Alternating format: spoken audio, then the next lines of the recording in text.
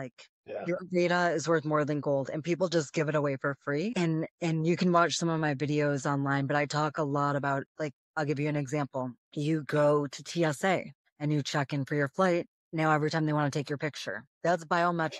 That's biometric data. And you can just say no. I just say, no, I don't want my photo taken. Every time that photo is collected, they're collecting your biometric information. Every time you use a thumbprint on your phone, that's biometric information. If somebody accesses that information, that's your unique ID that, you know, once it's accessed or compromised. So I encourage people, especially when it comes to biometric eye scans, hand scans, you can pay with it.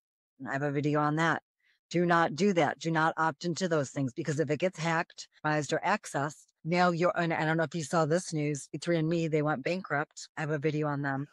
They are now selling all of the data that they have collected. So if you did a 23andMe test, part of their bankruptcy sale is selling all of that data to a company. And the investors are thrilled because they're like, now we're going to get some money back.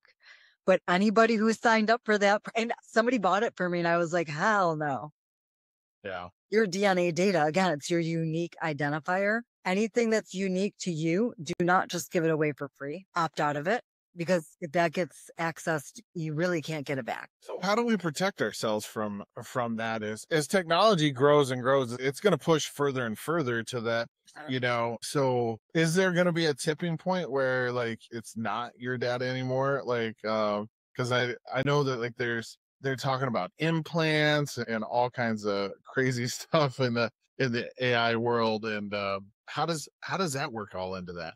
And it's really people's personal choice, right? If we all go in and say, okay, yeah, let's scan our hands, let's scan our eyes, if it's acceptable to people, I don't think they're going to see the repercussions of it till like maybe years later.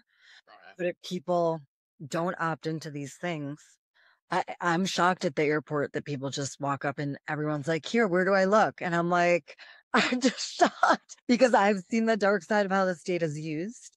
Yeah.